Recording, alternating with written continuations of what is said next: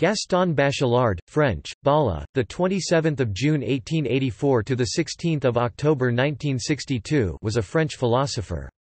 He made contributions in the fields of poetics and the philosophy of science. To the latter he introduced the concepts of epistemological obstacle and epistemological break, obstacle épistémologique and rupture épistémologique. He influenced many subsequent French philosophers, among them Michel Foucault, Louis Althusser, Dominique Lecourt and Jacques Derrida, as well as the sociologist Pierre Bourdieu. Life and work.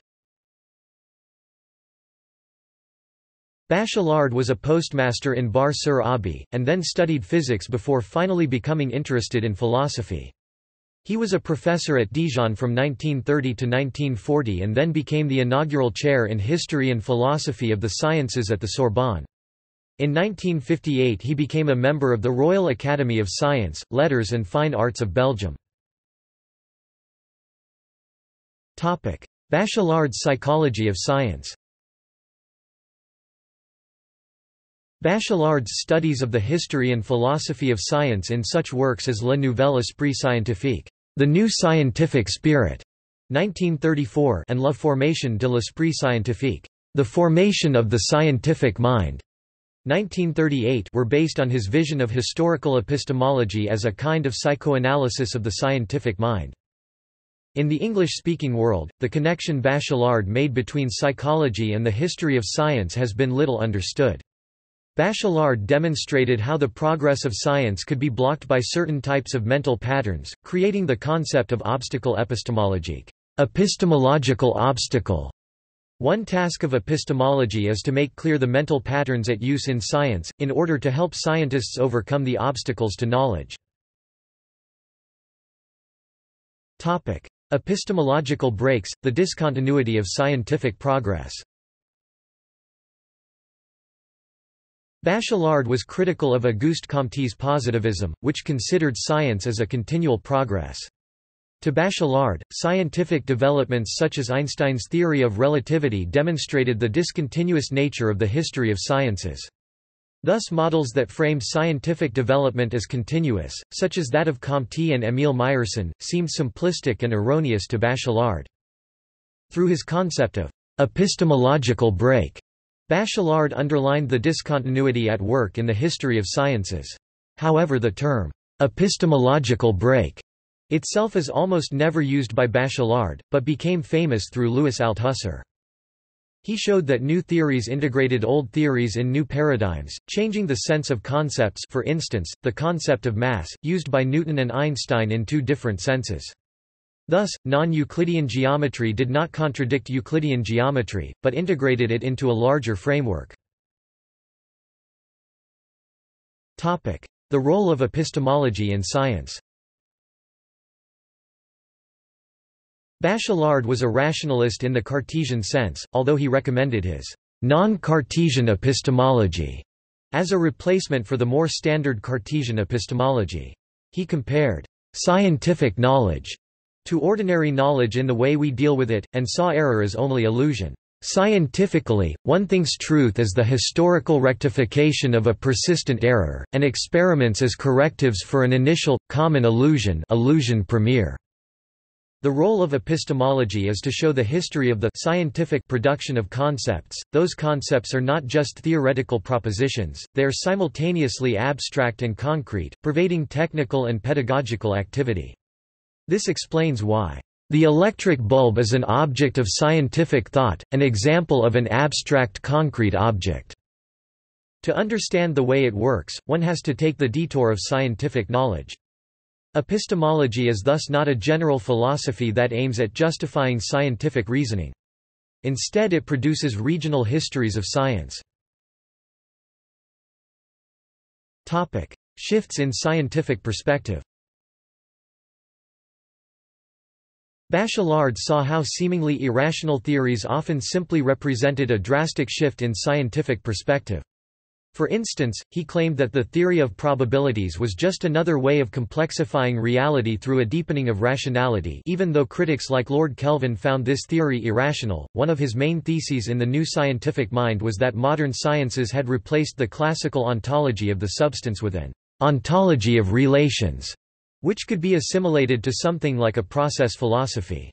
For instance, the physical concepts of matter and rays correspond, according to him, to the metaphysical concepts of the thing and of movement, but whereas classical philosophy considered both as distinct, and the thing as ontologically real, modern science cannot distinguish matter from rays. It is thus impossible to examine an immobile thing, which was precisely the condition for knowledge according to classical theory of knowledge, becoming being impossible to be known, in accordance with Aristotle and Plato's theories of knowledge. In non-Cartesian epistemology, there is no simple substance, as in Cartesianism, but only complex objects built by theories and experiments, and continuously improved v. 4. Intuition is therefore not primitive, but built v. 2. These themes led Bachelard to support a sort of constructivist epistemology. Other academic interests. In addition to epistemology, Bachelard's work deals with many other topics, including poetry, dreams, psychoanalysis, and the imagination. The Psychoanalysis of Fire (1938) and The Poetics of Space (1958) are among the most popular of his works, and the latter had a wide reception in architectural theory circles. Jean-Paul Sartre cites the former and Bachelard's Water and Dreams in his Being and Nothingness. Bibliography.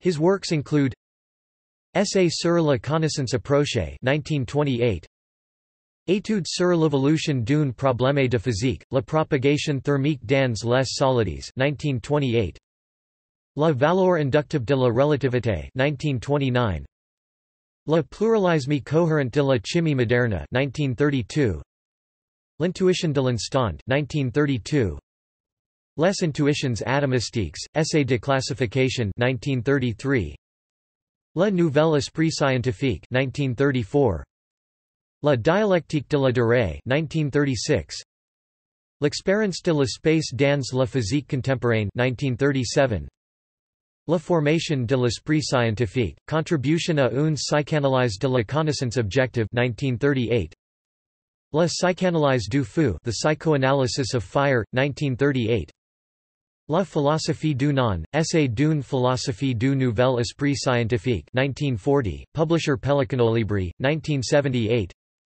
L'eau et les rêves, Water and Dreams, 1942, L'air et les songes, Air and Dreams, 1943, La terre et les rêveries du repos, Earth and Reveries of Repose, 1946, La terre et les rêveries de la volonté, Earth and Reveries of Will, 1948, Le rationalisme appliqué, Applied Rationalism, 1949, L'activité rationaliste de la physique contemporaine, 1951, Le matérialisme rationnel, 1953, La poétique de l'espace, The Poetics of Space, English translation ISBN 0-8070-6473-4, 1958, La poétique de la rêverie, 1960, La flamme d'une chandelle, 1961, L'engagement rationaliste, The Rationalist Engagement, 1972.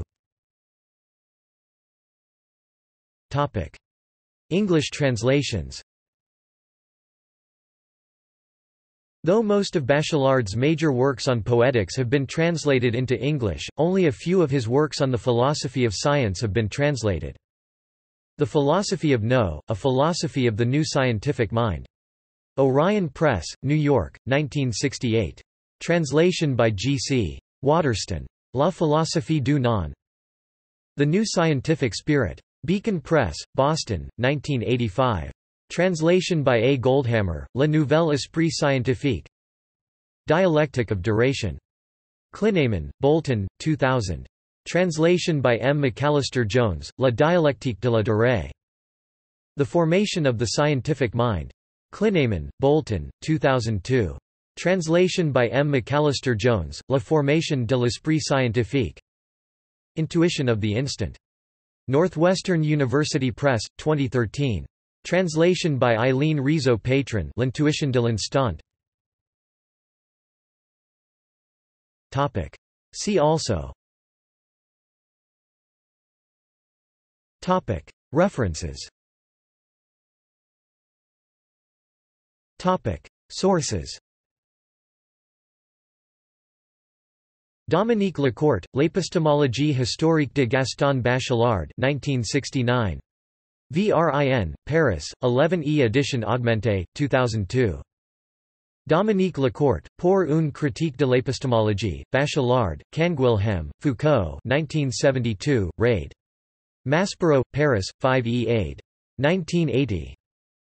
D. Lecourt, Marxism and Epistemology, Bachelard, Canguilhem and Foucault, New Left Books, London 1975. Dominique Lecourt, Bachelard, Epistemologie, Textus Choisis 1971. Puf, Paris, 6e edition, 1996. Dominique Lecourt, Bachelard, Le Jour et la Nuit, Grasset, Paris, 1974.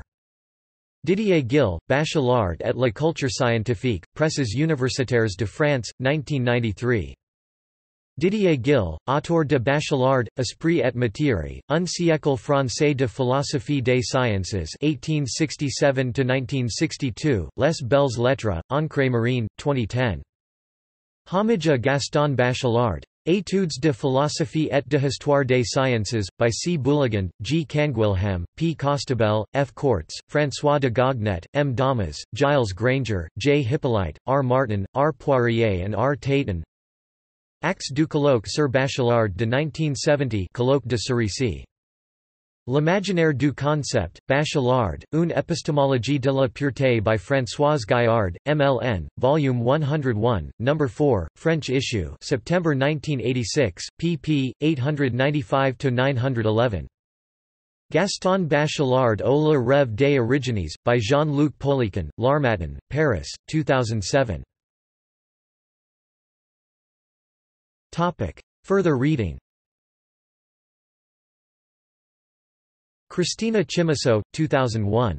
Gaston Bachelard, Critic of Science and the Imagination, Routledge. De Gognet, F. 1970. Bachelard, Gaston. Dictionary of Scientific Biography, 1. New York, Charles Scribner's Sons. pp. 365–366. ISBN 0-684-10114-9. Smith, James L. 2012. New Bachelards, Reveries, Elements and 21st-Century Materialisms. Other Modernities, 156–167. doi 10 13135–7682,418. Topic: External links. Website of the Association of Friends of Gaston Bachelard in French. Centre Gaston Bachelard de recherche sur l'imaginaire et la rationalité, Université de Bourgogne in French. Works of Bachelard online in French.